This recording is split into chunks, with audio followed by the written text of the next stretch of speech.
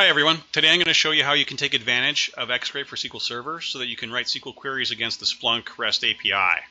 And what I'm really trying to show you is how Xscrape lets you turn any web API into a SQL consumable data source. And Splunk just happens to be a good example since you can unlock your operational analytics data to use in the SQL world with almost ridiculous ease using Xscrape.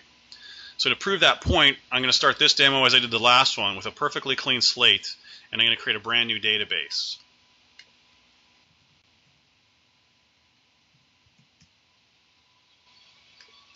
And one of the first steps that we need to do is enable Xscrape access within this database. And we have an easy way to do that. If you go to the xscrape.com website, under Products, Xscrape for SQL Server Tools, we've exposed the script generator tool, and you can run that directly from the website. And so the first thing we're going to do, as I mentioned, is enable our new database. We have a template for that. So we're going to pick the Enable Xscrape for Database template, click on Create Script, and it's created a script for us that's going to change a couple of database settings and create some objects. So I'm going to actually execute this directly into the database, and now we're ready to go. So the first thing I'm going to do is I'm going to create a schema just specifically for Splunk objects that we're going to create during this demo. And now we're ready to start talking about Splunk. So Splunk lets you create searches against data that you've collected. If I take a look, I've got a Splunk instance that I'm running here, and I'm collecting some event log data from my local machine. And so we can run searches here in the UI, but we can also run them through the REST API. And so in order to do that, there's a few steps that are involved. So I'm going to walk you through those steps right now. So the first thing that we can do here is create a session key. And we're going to do that using hosted web get single, which is an Xscrape function, and we're going to call Splunk. And I've got I've exposed my machine. I'm going to use the IP address of my machine here, and I've got a username and password that I've set up. And so Splunk lets you log in using this reference, and we're also going to post our username and password. And the ability to post like this is something that Xscrape allows us to do using the XSQL language, because obviously this on its own isn't a normal URL. You can think of it as kind of an enhanced URL that has additional information that helps Xscrape figure out how to actually get what you're after. That's only part of it, though. We also want to get specifically the session key, and what's going to get returned from this is a little bit more than just the session key. So let's take a look at that. If we want to see what comes back from this particular REST call, we've got a couple ways to do that. And one way that we can do now is to actually use Page Explorer.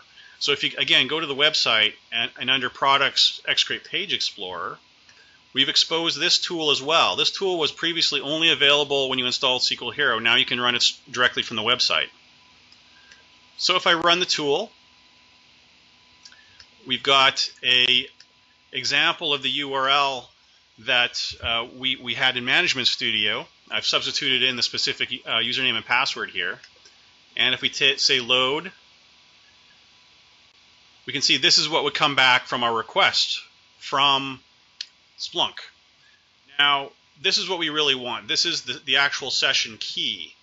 And so if I take that session key and I say, well, let's search for that, we can see that Page Explorer has given us a few suggestions about how we might want to get that session key. And so we can say, for example, first element equals session key is kind of the simple way to do it. It also gives us a full XPath expression as well.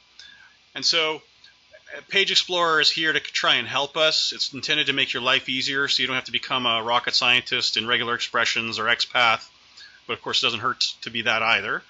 But it doesn't cover every base either. It offers ideas on how to identify both discrete values and entire tables of interest. So we can do the searches on text that we know we're interested in, and then have that help us identify terms that we can use that can then be used within our actual Xscrape function calls, like this one, hosted web get single. So if I actually save this function and I run it, we can see we actually got back the same session key that was presented here when we looked it up using Page Explorer. All right, so that's an example of getting a scalar value using a user-defined function that wraps an Xscrape call.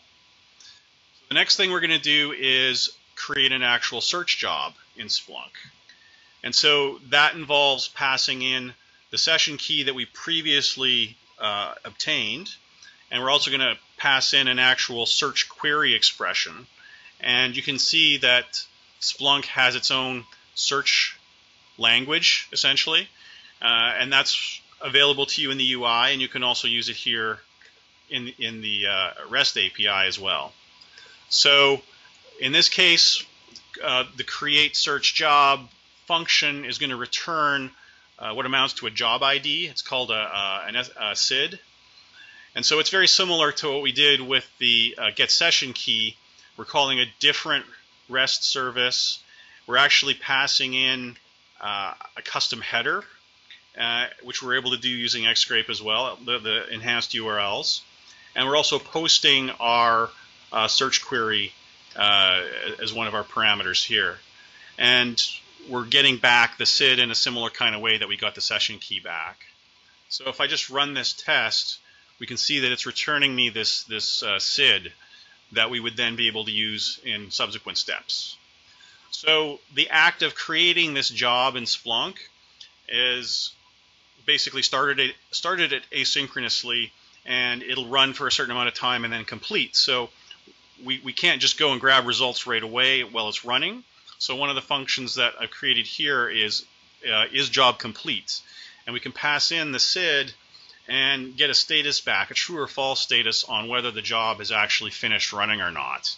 And we can see that in this case I actually am using XPath to go into the document. The document's a little more sophisticated than just getting the session key was, where it was just two simple elements. This one's a little more involved, so I'm going after a specific element. The element is called key, and it has an attribute called isDone. So rather than messing around with like regular expressions, I'm going straight after the actual element. So now we can do something like this. So I'm going to run, kind of put it together a little bit. I'm actually going to create the search job. I'm going to wait for it to complete in a loop. And at the end, I'm going to call hosted web get table, and I'm going to pass in the SID that we had previously, and I'm expecting to get results out of that. And my output mode is CSV in this case. So in this case here, we're getting raw results. I didn't create a wrapper for this yet, and so we're getting the raw row number, column number, value combinations that the web get table will return you. And that's okay. That's perfectly fine. You can use that approach if you want to. I prefer to use wrapper views or UDFs. That gives you the ability to have stronger typing, and it'll give you kind of reasonable column names that correspond with what the data source looks like. So we can create a wrapper fairly easily off of this using the script generator. And I did this as well in the previous previous demo video. I'll do it again here, just to show you how easy it is. So if I take this expression and I go to script generator and I say create view from URL, and I'm just going to call it, I'm not actually going to save this, so it doesn't really matter what I call it.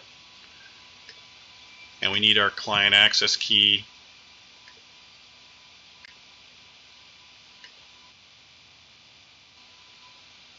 And if we go just simply with this, it's gone out and it's figured out, rather than row number, column numbers, I can give you a view that has columns such as index time and raw and source and source type and so on.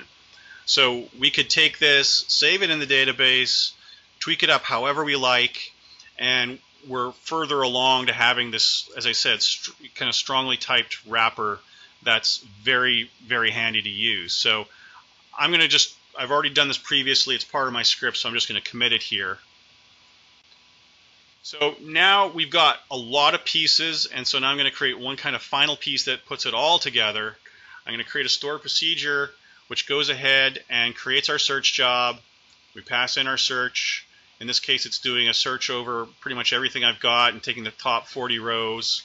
It's waiting for the job to complete, and it's doing a select out of our view wrapper and returning the results in a result set. So if I run that, it's going to take a few seconds here. The fact that we're returning 40 rows versus 4 million rows is important. It's good to have Splunk do what Splunk does best, which is process large amounts of data. And so if we want to do aggregation and kind of pre-processing before we return the data to SQL Server, that's always a good thing. So in this case, we've got, as you can see, 40 rows back, as we would expect. And it looks pretty much like a table. It's giving us exactly the format that Splunk made available to us. All right. So another way we can do this whole process is we can kind of skip the job creation and actually go ahead and use this jobs export service that's part of the API. And so it's very similar conceptually. We have to pass in our username and password, and we pass in our search expression as post variables. I'm going to do this one a little bit differently. I'm going to actually use XML as the output format from the service, which is the default because I haven't provided a output mode on this. And so if we do that, we're going to get something that looks quite a bit different. And if I take a look at how that looks in raw form, this is the kind of format that comes back in the XML from Splunk. And so we can see that we've got results come back per row in these result elements. And so there's multiple result elements that come back within a results kind of root element. And so we can go ahead and manually tweak up how we want to grab data out of an XML document like this. So for example, I can say rows path, and I can say we want to route our rows at the result node within results. So for every result element, we're going to treat that like a row, essentially. And then within that, we can define columns. And the thing about the XML document here is it's a little bit inconsistent. In some cases, we got to go, field value text. In this one, it's field V, for example.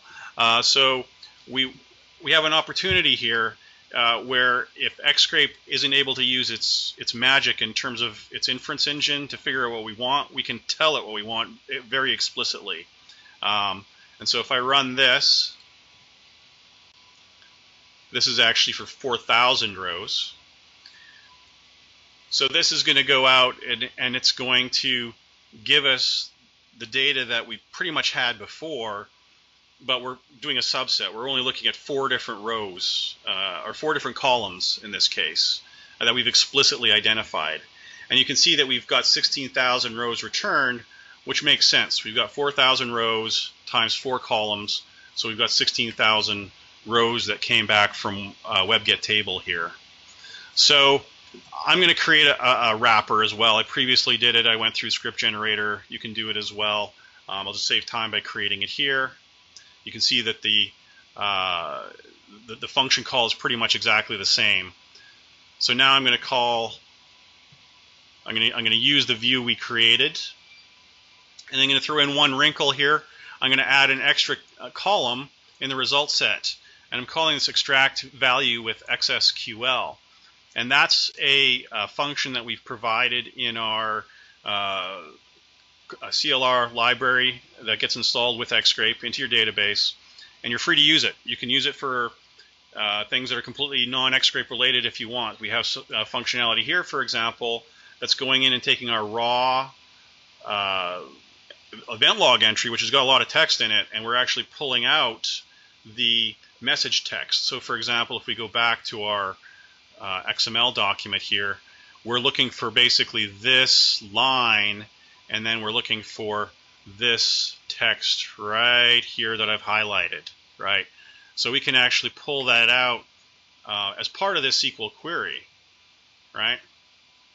So it's a freebie. You can use it, and it's using the same functionality that you get when you see this particular argument in Xscrape. So whenever we're doing these value extractions, that's the same syntax that you can actually use down here in your call to extract value with SQL. All right. So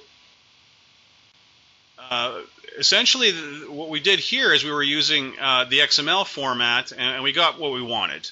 Now, interestingly enough, if we switch over to use JSON instead, so to do that, it's pretty simple. I just changed the output mode to JSON here.